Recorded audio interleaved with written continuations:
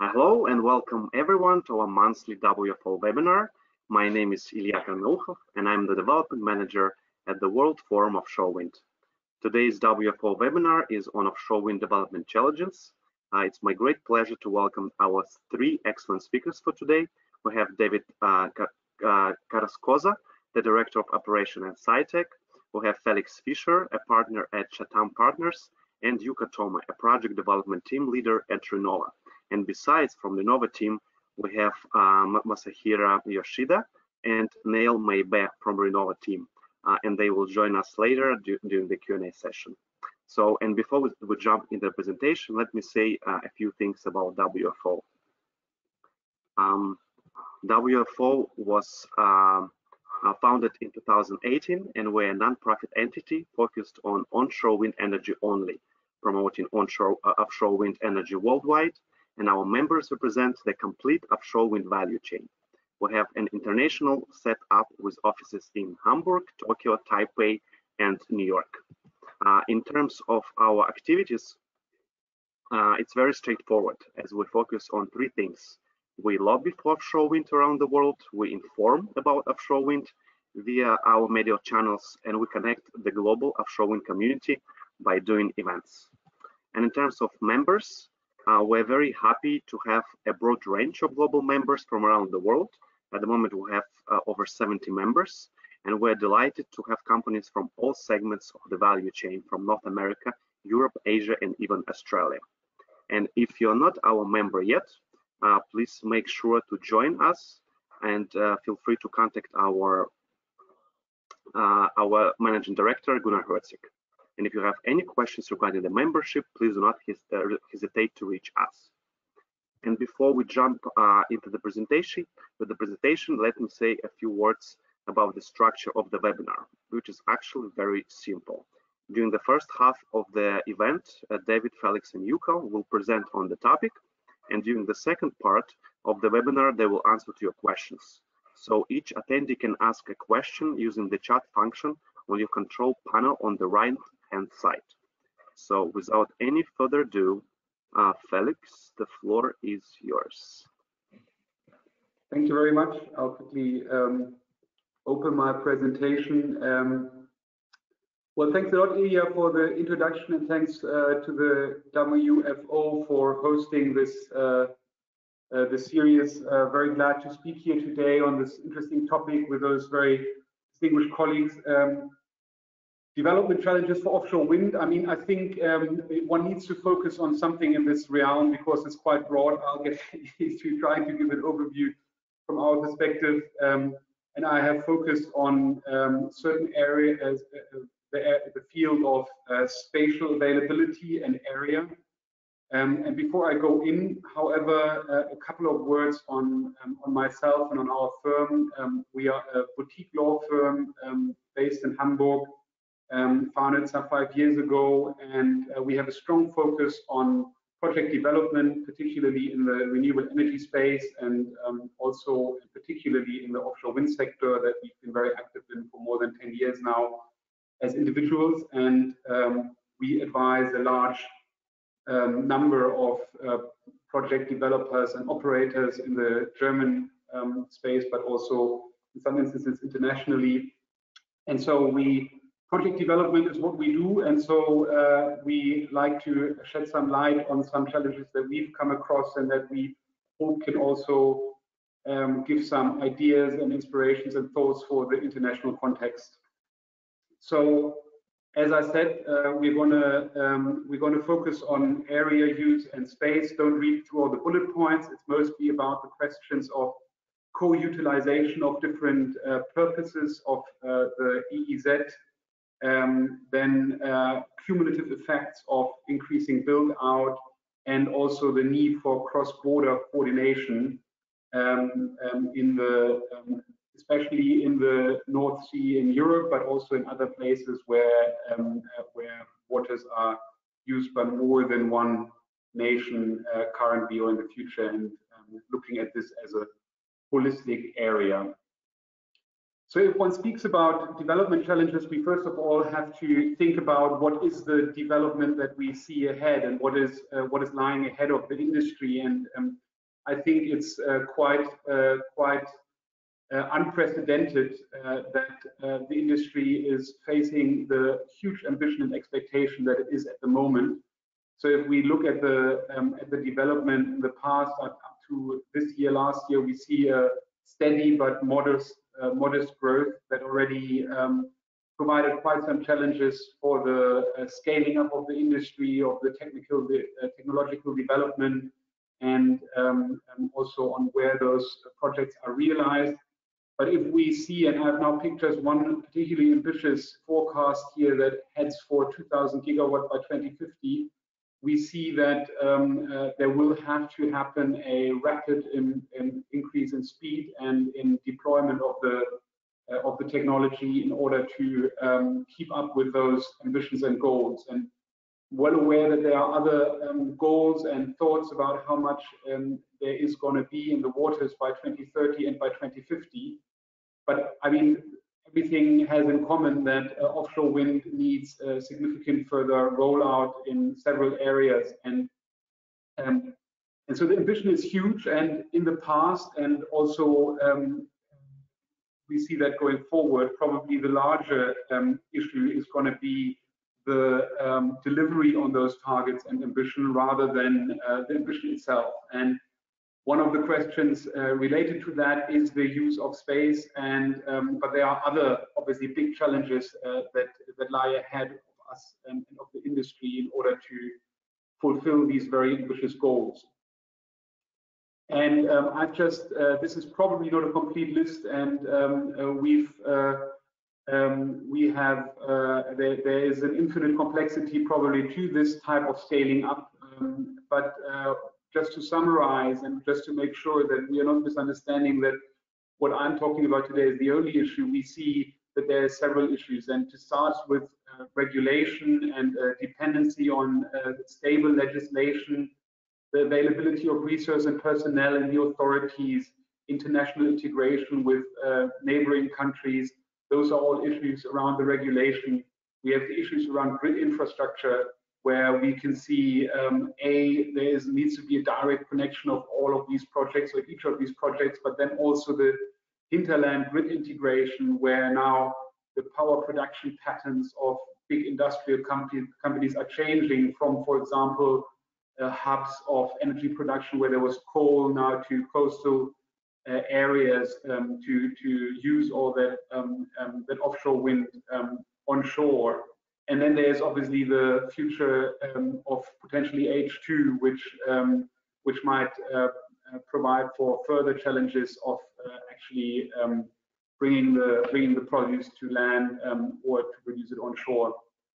And then there is obviously, as a big point, the supply chain, which I'm not really the expert to speak on, but I can imagine that the sheer volume of installations that needs to be put into the water will prove to be a challenge, combined with local content provisions or needs, technology development, and also the decarbonization of production on that side. All those challenges to this huge ambition. And all of this combined human resources, or combines human resources, which needs to be available, preferably with the relevant experience, training, and then in the localities where it is needed, which will also be a huge challenge. And one further challenge, and that's what I will focus on, will be the availability of space and existing users in those spaces, environmental effects on the areas that we're talking about, and in particular also with this increasing build-out, cumulative impacts of those developments. And if we look at the European map for offshore wind ambition, or in part already what has been implemented, we see that everything that is colorful on this map marks either existing projects in operational construction and planning, or that are now looked at for potential offshore development, where it's not certain yet whether that will come or not. That's the dark blue. But we can certainly see that this relatively landlocked area in the North Sea, the EEZ, is going to see a significant increase in infrastructure build out. And obviously, national plans are changing, but we do see that this is going to become very dominant in this area, and especially in an area that is as landlocked as the North Sea, that is heavily used both economically and also for all sorts of other use, for fishing, for military, and so on. There is that can become quite dense soon. And also, what we see is that the environmental impacts, especially on an area that has all this land around it, where there is a lot of migratory birds and other animal activity, are obviously becoming an issue. And another thing we're seeing here particularly is also the need for cross-border integration and observation of this space, because a lot of these impacts cannot be seen only on a national level, but obviously have international components that goes for environmental users and or environmental impacts and the grid infrastructure, but also for other users like military and so on. And so we are already seeing overlapping utilizations of different areas for several users, and that is certainly something that we will see more. And I think this will probably become an issue not only in this particular area. I'm focusing on this because this is where we are probably seeing those things or those options and opportunities clash first. And I want to take you even one level further into the German planning of the space, which hopefully can give you some ideas also on issues that will come up in other jurisdictions and questions that will arise there. So we have just seen a new spatial plan for the German EEZ, which you see here. This is only the North Sea. I've deliberately left out the Baltic Sea now, which looks equally crowded, but the EEZ is just very small there. And what we see here is really the density of use in the German EEZ. So you see the blue areas are for shipping, the green areas are environmentally sensitive, the orange areas are, sorry, I just dropped out of my presentation, is that,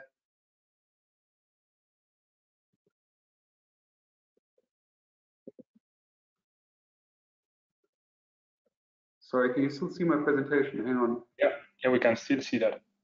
Yeah, no, I mean, without any ado, I just dropped out of it here. Right, let me try and, okay. Yeah. Sorry.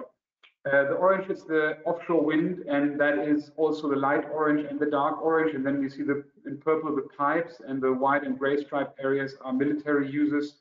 So what we can see is there's no wide area left in the German EEZ already now. So everything is planned or utilized or foreseen for some sort of use or some sort of priority in the sense of environmental or so on. And unlocking further space for offshore wind in Germany will largely depend, for example, on the co-utilization and or re-evaluation of existing users in order to go beyond what is planned right now. And that is something that shows the path forward in our view. And I'll just take you through some aspects of this briefly, and that is, for example, this is now again the pure offshore wind footprint, and we can see that that is, like, if you consider the overall size of this, that is a significant footprint. So I don't know what percentage of the whole EEZ is going to be used for offshore wind, but it's certainly double digit, and it's a lot. And you can see that the full orange are areas where there's Vorrang, so it's a priority. They are very likely to be utilized with offshore wind. The others are currently blocked for offshore wind. And we also see that some of the areas that are actually currently occupied with offshore wind farms, that's the EN5 and 4 on the right-hand side that you see, are not in the strongest of zonings. And that is because, for example, and that is just showing us this co-use or co-zoning, they are priority areas for divers. And That is the new zoning, and that means that likely, for example, repowering those particular areas is going to become very challenging. And it shows that now, with an increasing build out of offshore wind, even those areas for offshore wind are partly reevaluated in light of the future, in light of cumulative effects of all the offshore wind farms that will come online and will be operational in the next years.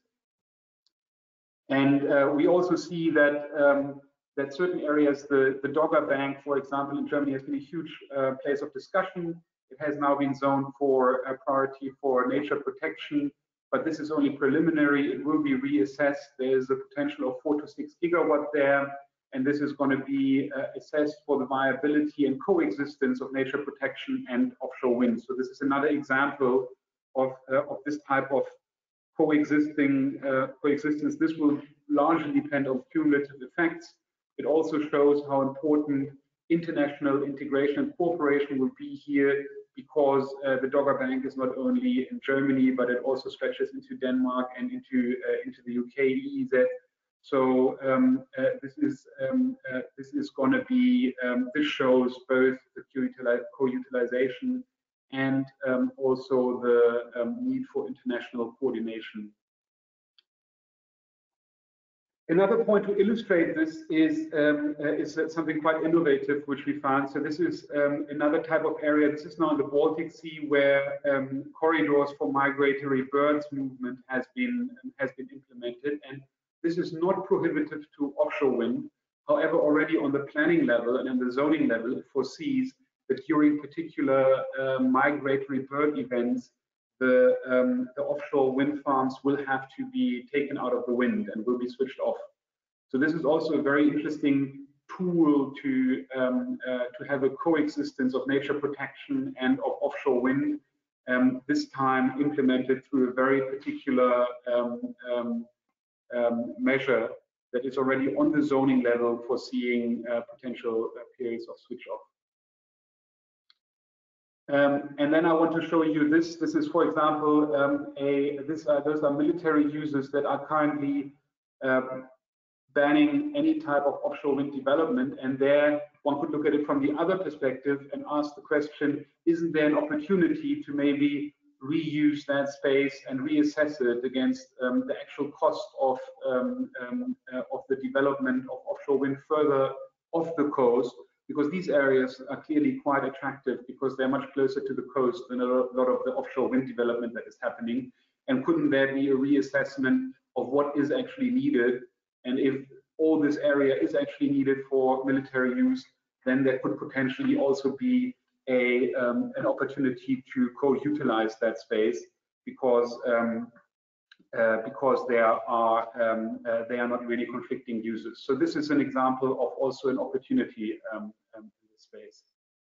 And with this, I will already come to the conclusion, because I think this was just to illustrate some core points about how co-utilization can be managed and how space can be found for offshore wind, even in dense areas. And that's why I also want to include, next to the challenges that come with that, some opportunities. So the challenge is clear: it's the limit of space and the conflicts of use that may limit the potential of certain areas. However, what we're also seeing is that other users could allow for that reutilization, and that it would even make sense to maybe look at users that have been there before offshore wind has been there, and see to what extent they are actually needed, and if there cannot be very viable and very feasible areas that are currently used differently that can be unlocked for offshore wind. The other point was the intergovernmental and international planning, which is required to really be honest about the sustainable path and protection of goods, including environment. But then again, there also the opportunity is that this international planning can finally lead to a better cross-border planning of infrastructure, in particular with grid infrastructure, and thereby the meshed offshore grid, the energy islands, also lead to a better offtake situation for existing projects and for future projects, and thus increase the value of the product. And the next point is, the last point is the consideration of cumulative effects and the projects that may be facing uncertainty currently as to operational restrictions, which we are also seeing. Like if you don't have the knowledge of what future users will be potentially restricted, and if you will have switch off times as for migratory bird events, it's much better to know that before. So that is the corresponding opportunity here. If we can unlock nature or areas that are sensitive from a nature protection perspective, maybe determining that ahead of the tender is quite helpful to create a level playing field and allow for this not to actually really impact the envisaged business case, but to be transparent about that. And all in all, and this is probably the largest of the opportunities behind this kind of planning tools and looking at it from these perspectives, is that resolving those conflicts of use and resolving those issues and priorities early in the planning process might be one very important piece of the puzzle for very much accelerating permit procedures, which are in Germany and I think also in other countries key to a rapid rollout of offshore wind. So those are my thoughts on this. In the limited amount of time that we have, I hope you you enjoyed this little presentation. I'm looking forward to the discussion. Perfect. Excellent. Thank you very much, Felix, for this very comprehensive overview of the development challenges in Germany, especially. And now it's my great pleasure to introduce our next speaker, Yuka Toma. Yuka, over to you.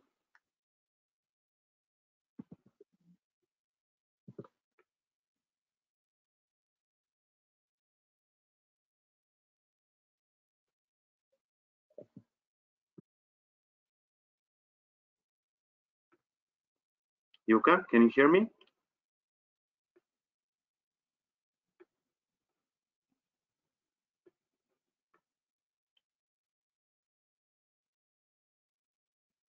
Yes, I can hear you. Let me share my slide. Wait a moment.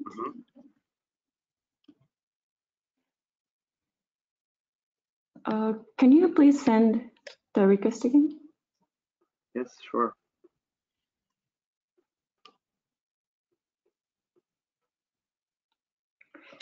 Thank you.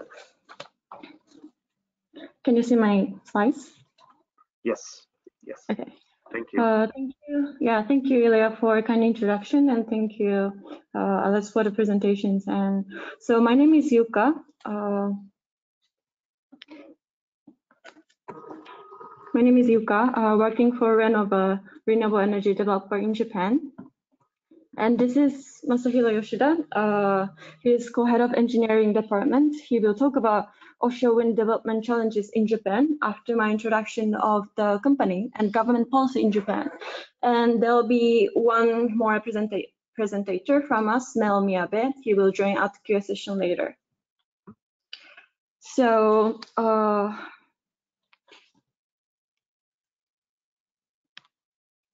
first of all, thank you for inviting us to this great event today. This is today's agenda. I will introduce about our company first and Japanese government policy for offshore wind. And lastly, offshore wind development challenges in Japan. So starting from introduction, Renova is a listed company specialized in development and operation of renewable energies such as solar, wind, biomass, geothermal, and small hydro. And Renova was founded in Tokyo in 2000 and has made continuous growth.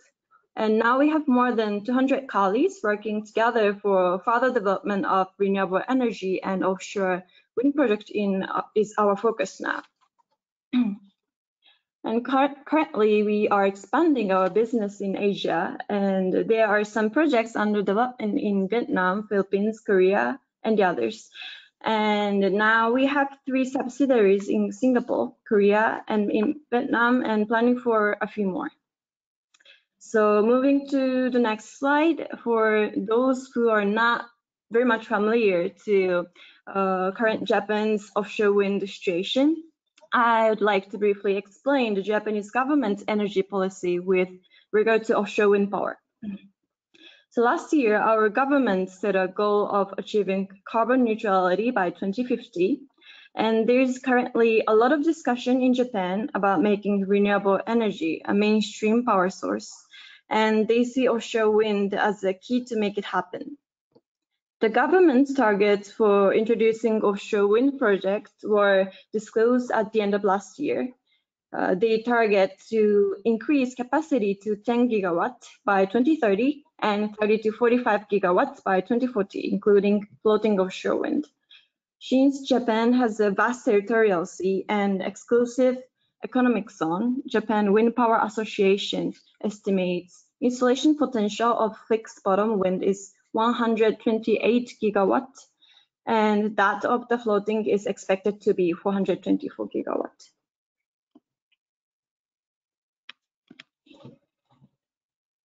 So to promote offshore wind, an auction system was created by the government to select the operator to occupy each specific sea area designated by the government.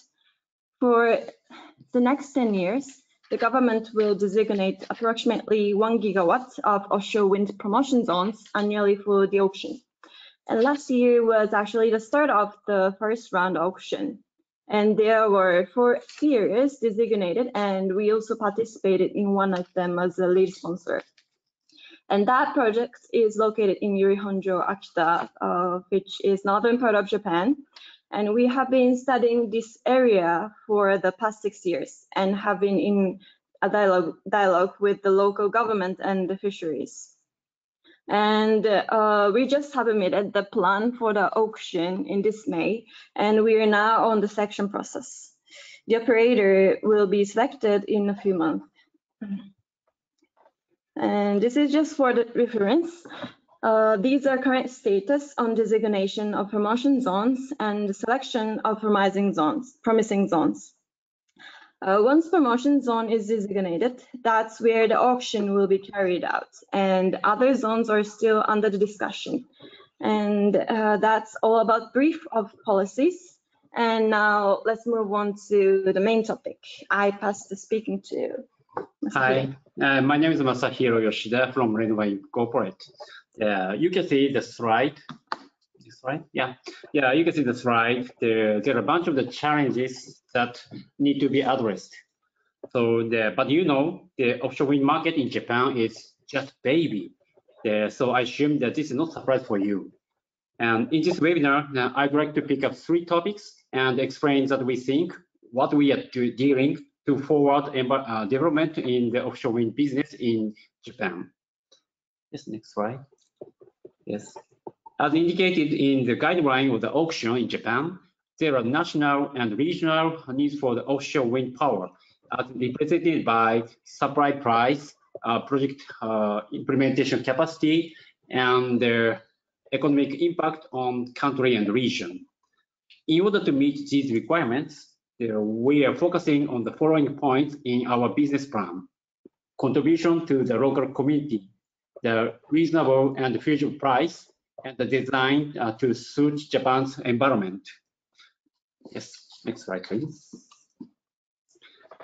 Yeah, firstly, I'd like to mention why contribution to local communities is important to develop projects in Japan. In general, the fishery industry is a major stakeholder in offshore wind projects, but it is particularly important in the current auction system in Japan for 2 reasons. First, the development of a centralized system is currently in the demonstration stage. So the consensus building with local stakeholders is depending on the developers for now. In the first place, unless the consensus can be reached with local fishing cooperatives with fishing rights, the area will not be designated for the auction. In addition, the further offshore you go, the more numbers of interested parties across prefectures, meaning that consequence building comes out to be even more complicated. So this is also very, very important perspective in case of floating offshore wind. Coping with this situation for now, we think it's important for us to engage with local fisheries well, and that was actually one of the lessons we learned from Yuri Honjo project by going through careful communication and several research of offshore wind impact on fish to explain it has the possibility of becoming a fishing ground. Please see the photo in the right. So this is the results of the real fish ground test in Yuri Honjo, which we did. Next, please. Yes, next thing that we need to do in order to achieve both price and business feasibility is to learn engineering knowledge from Europe and other countries that are ahead of us. The offshore wind industry, which is expected to grow rapidly in Japan. Our current task is to have human resources with a wealth of experience and knowledge of projects. We recruit these people, and in our previous project, advanced human resources are working on the front lines of engineering. The next most important thing is the ability to respond to the specific challenges of the season in order to create a feasible business plan considering environmental conditions unique to Japan, such as earthquakes, tsunami, typhoon, and lightnings. By accumulating know-how within the company, we aim to reduce costs and shorten the construction period through owner's engineering. In addition, we hope to contribute to the continuous reduction of LCOE by developing our know-how at speedy and advanced level for the next project as well. Next, please. Yeah, another perspective we need to consider in terms of environmental condition unique in Japan is water depth. Although Japan has a vast territorial sea and economic exclusive zone, its coast is surrounded by a vast continental shelf with water depths ranging from 50 to 200 meters, and the topography of the water suddenly becomes very deep. You can see the right picture. You can find light blue line and deep blue line. This light blue line shows 20-meter depth, and the blue line shows 50-meter depth, and the deep blue line shows 100-meter depth. So the once they go from coast around 10 kilometers, the just water depth become 100 meters. So that means the just fixed foundation area is very narrow. So we need to consider how to utilize the offshore floating foundation for these areas. So the promotion of the floating offshore wind development is also important challenge for us. And we are also working on feasibility study with domestic and overseas partners right now. In addition, we believe that our admission to the WFO is one of the very important milestones for the development of our floating projects. We are looking forward to sharing the knowledge and discuss further challenges through WFO activities. In closing, the offshore wind challenges are very different country to country. So I hope now that you got better understanding of current situation and the challenges in Japan. Thank you for listening.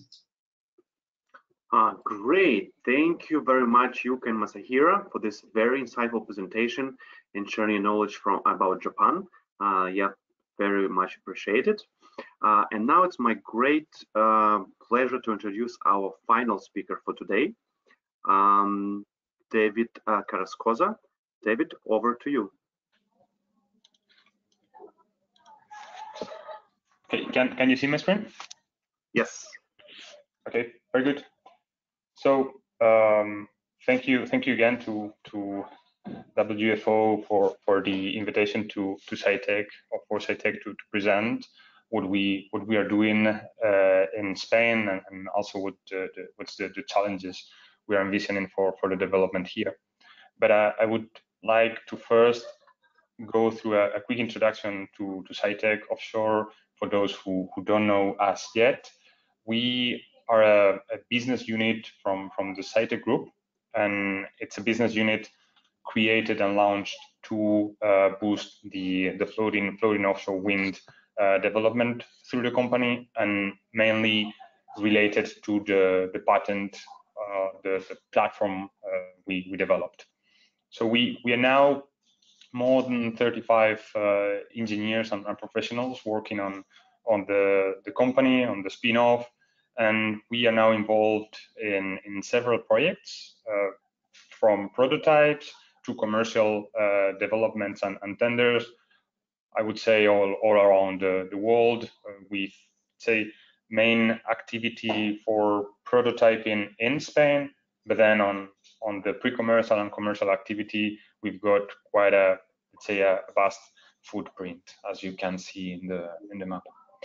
But let's say that I would like to move quickly, and also on the benefit of time, to what we are doing at the moment and which are the next steps from now on, and then to say having a more visual kind of way to explain what we're doing at the moment. I'll be playing a short video about the Demosat project, which is the demonstration project we are working at the moment. We are working on at the moment. It's actually the platform we are manufacturing also as we speak in the port of Bilbao, and this floating platform with a turbine of 2 MW will be installed next summer, off the coast of Bilbao, becoming the first floating offshore wind connected to the Spanish grid, and also the first offshore wind turbine to be installed in mainland Spain. There's one demonstration project of the Canary Island, but yeah, I mean, we are still in the very first stages of the offshore wind development in Spain. But it's also true that we are let's say seeing some signs of great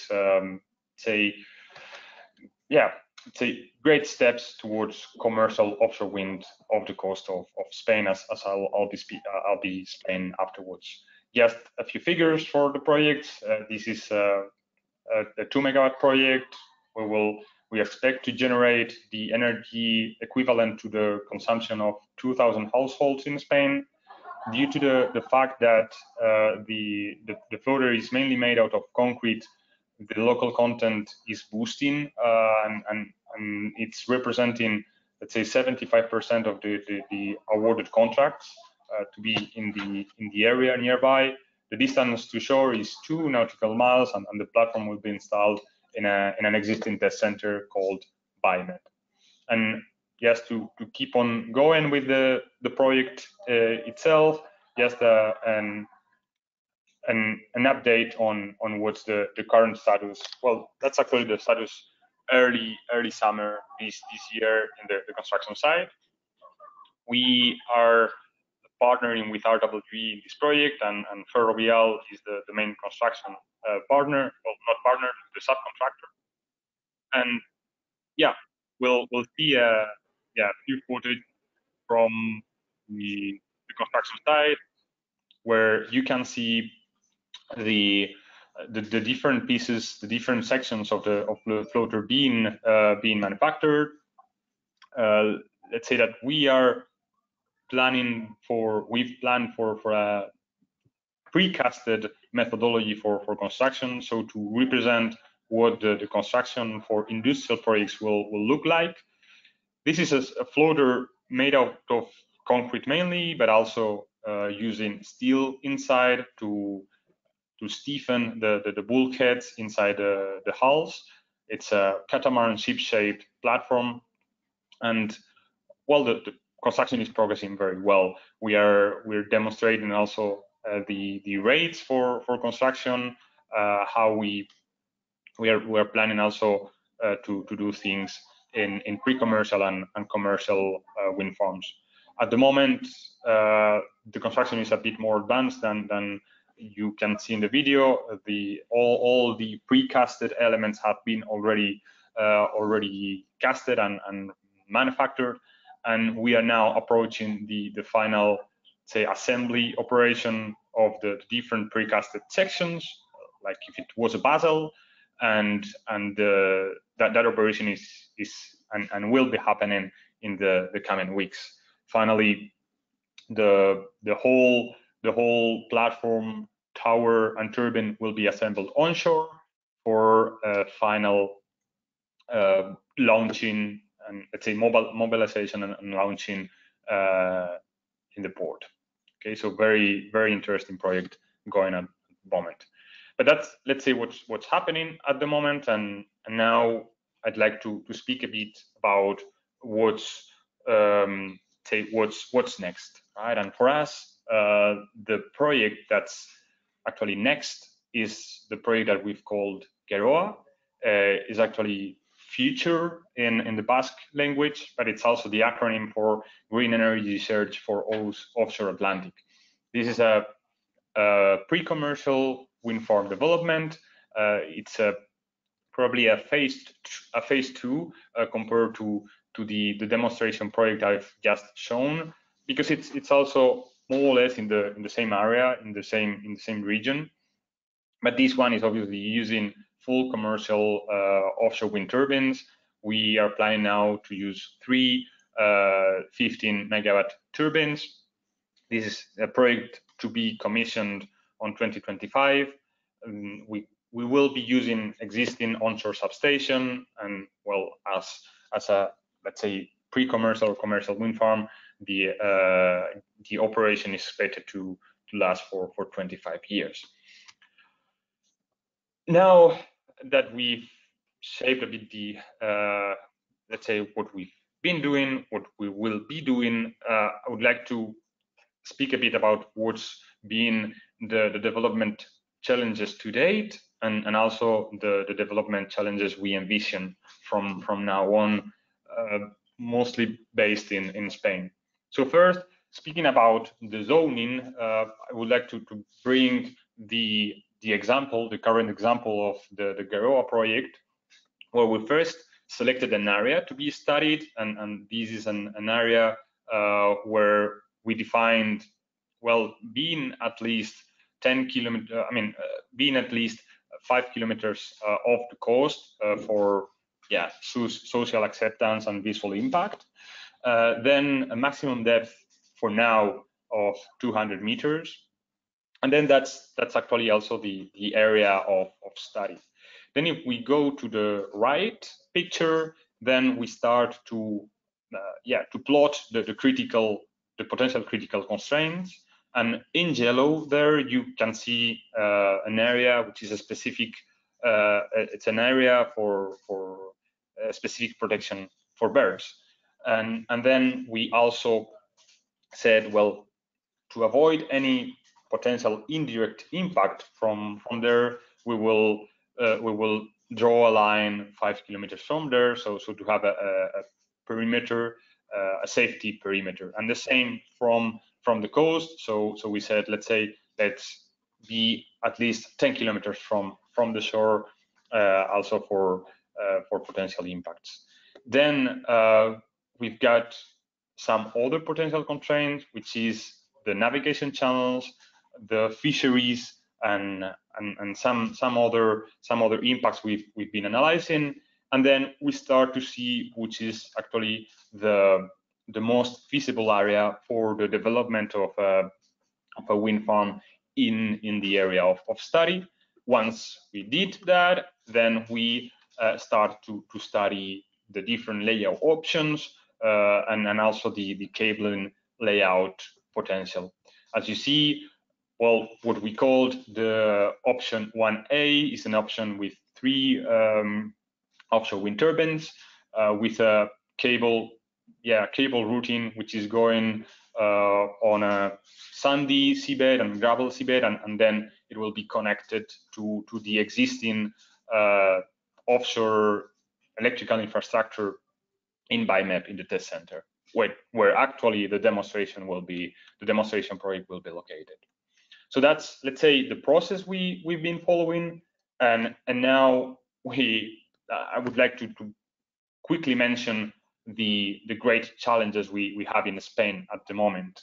Well, the momentum is obviously now for offshore wind discussions in Spain, as for the first time in the marine spatial planning in Spain, offshore wind is being taken into serious consideration, and areas for the development and deployment of offshore wind are now being proposed.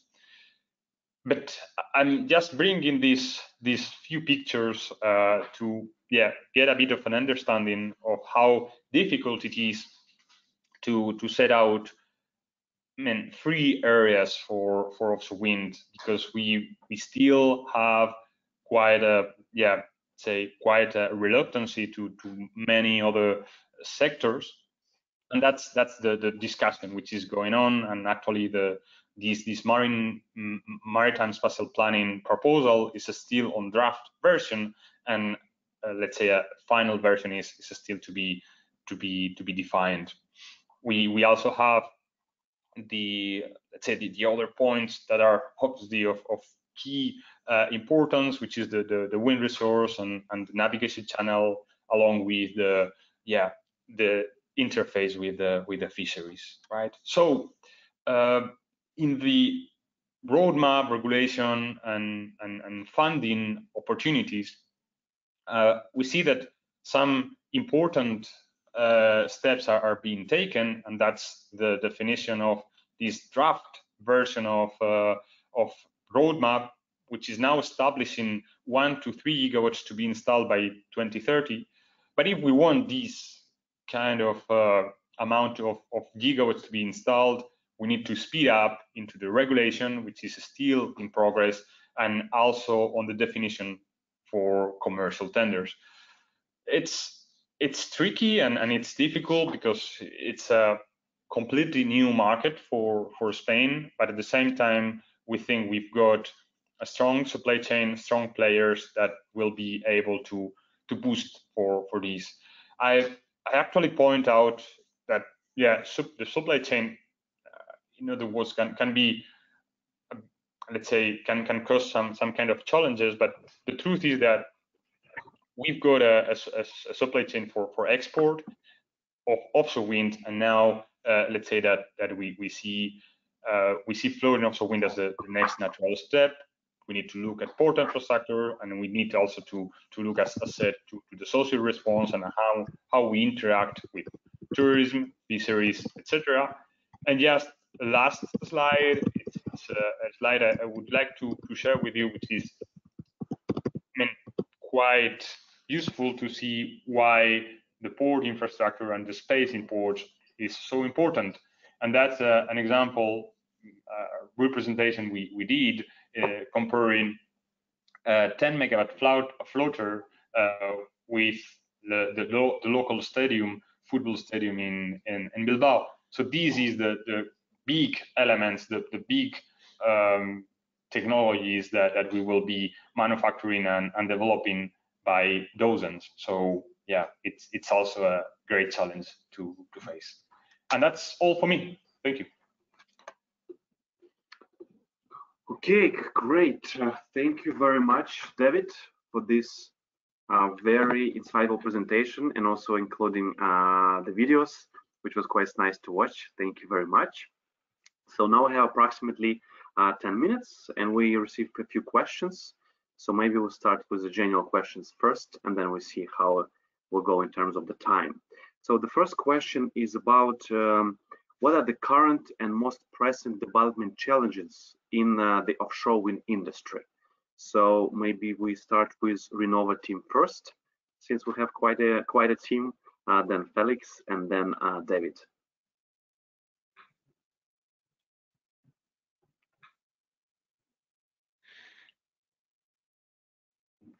Renova team, are you here? No. Okay. From Masahiro, now we show just the challenges of the offshore wind in Japan. and of course all of them is very important. But for the Renova, so for the Renova, not for the Japanese market, but for the Renova, the number one is one of the challenges, the building consensus with the local communities, because if we can't make this consensus with the local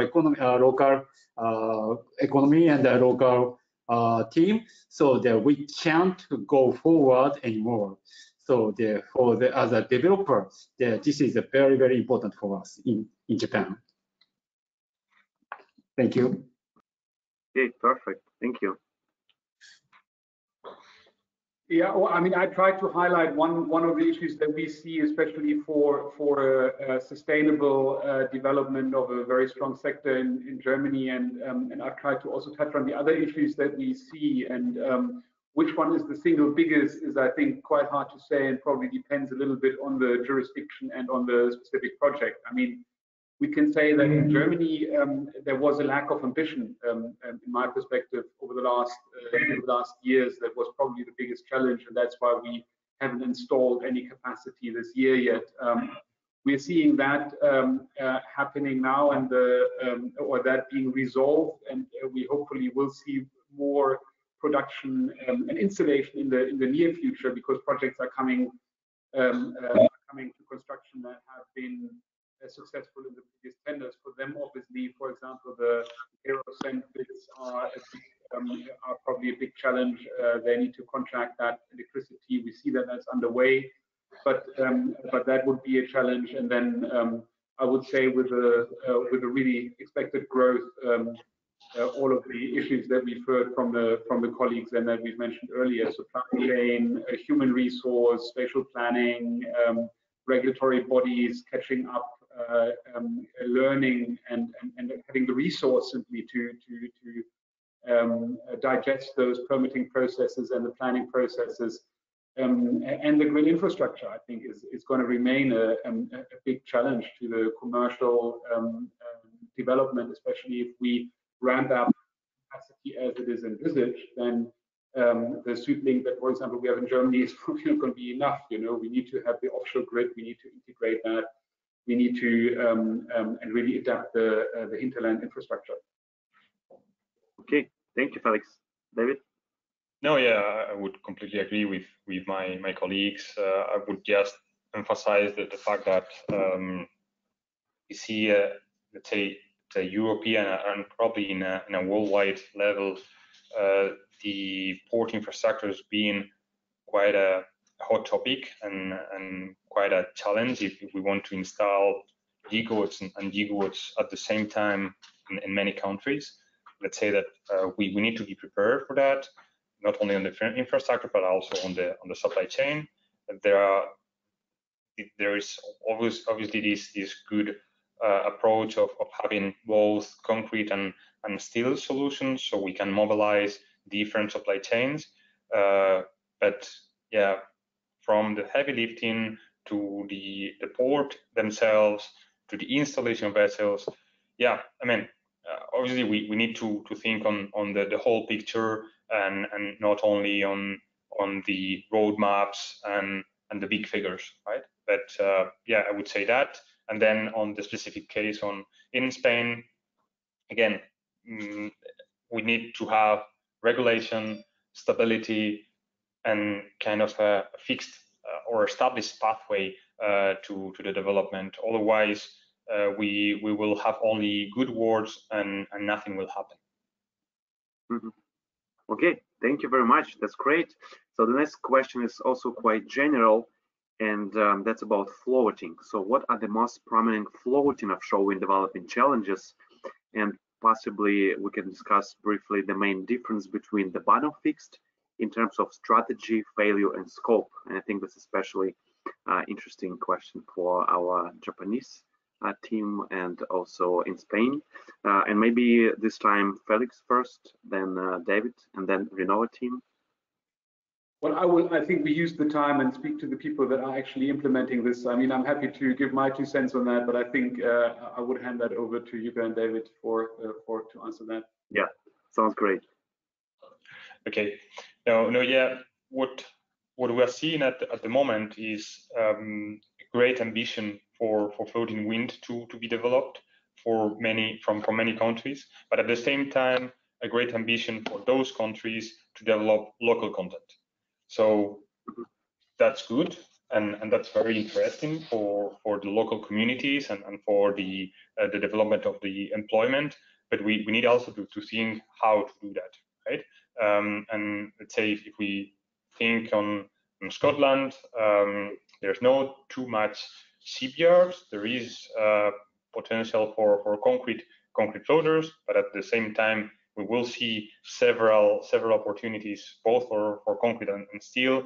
And if we want to emphasize that local content, well, there is again, and sorry for repeating myself, but again, let's say a boost of the supply chain is required there. Same for France, and same for the countries that are coming afterwards.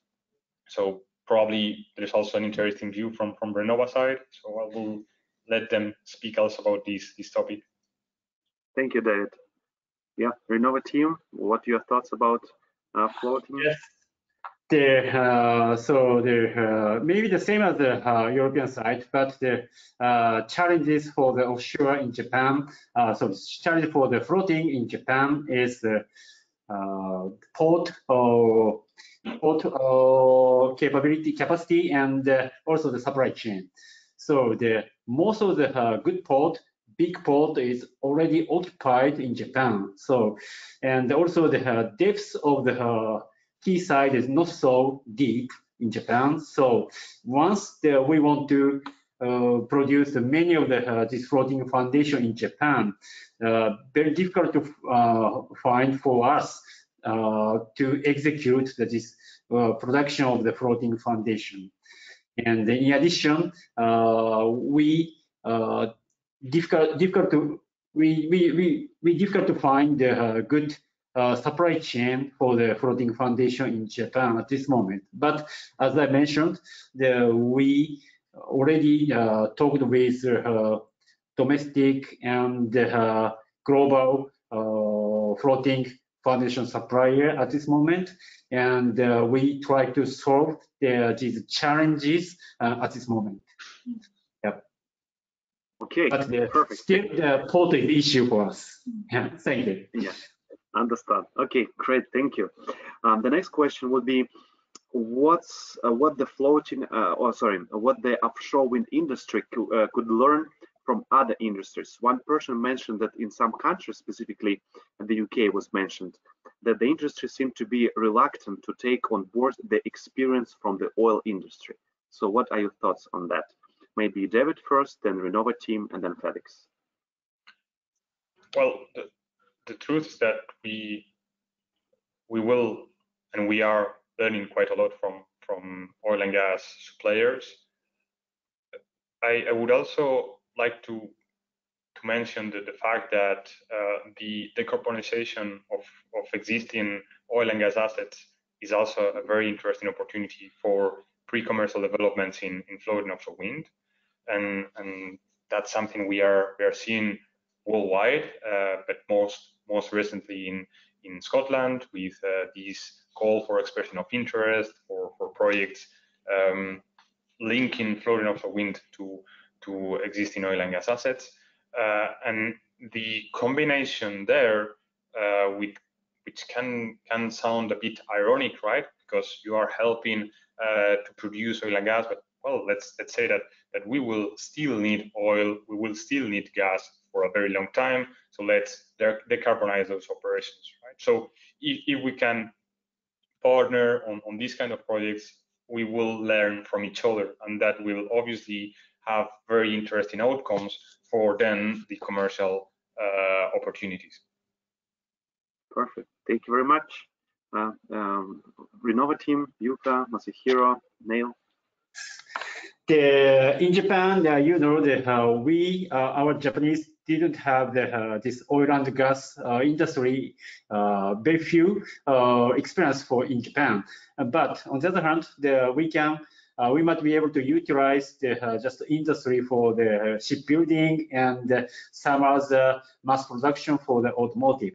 Yeah, I was in Denmark and I was manufacturing in MHVessels before, and from my experience, I think the Japanese industry might be able to be utilized for the this nacelle assembly and some other industry for offshore. But in addition, I think that this shipbuilding industry can support the production of the floating foundation. This floating foundation and this shipbuilding is very similar. So I think if we go to this floating foundation industry, Japanese shipbuilding industry is very helpful for us. Yeah. Thank you very much. And Felix. Yeah, thank you very much. I think it's an interesting question, but I think the industry has gotten better at that. And I think that we will, with the constraints on human resource, that will even increase. I think that we are seeing a lot of people from that sector changing over to the offshore wind sector, and there could be more still. But I think there is a national pull, and the industry is just so dynamic now that I think that's going to happen more. I mean, I had a senior associate from my team. I had a way to be a program head for offshore wind farms. I mean, I'm sure there's better people than lawyers to do that. But I mean, I take it as a compliment for our very business-minded training that we do. But I mean, it's you see that there is a lot of pull on the human resource side, I think. And the other thing is that we're seeing is, in my opinion, with the opening towards H2, the attention also on their side has really become much more serious and much more real. You know, I mean, we see that Aquaventus in Germany is a joint venture of Inter Alia, RWE, and Shell. You know, so I think it's also that the oil majors are, like, after they have for a while spoken about it, now really are coming to the table and also looking into this, because they recognize the familiarities with their trading operations, with their industries, and they're seeing that their future is in derivative products of green electricity now, and I think that's going to help that too. Perfect, Felix. Thank you very much. And also thank you very much to all of you for your answers and sharing views today. That's already bringing us to the end of the webinar, unfortunately, today. Please join us next month. The following webinar will be in November, on November 10th, actually, at the same time, 1 to 2 p.m. And the topic of the webinar is offshore wind market updates on Poland, Norway, and France. So thank you very much, David, Felix, Yuka, Masahiro, and Neil, for your time today. Thanks everyone for attending this session. Have a great rest of the day, everyone. Bye. Thank you. Bye-bye. Take care. Thank you very much. Thank you. Thank you. Bye.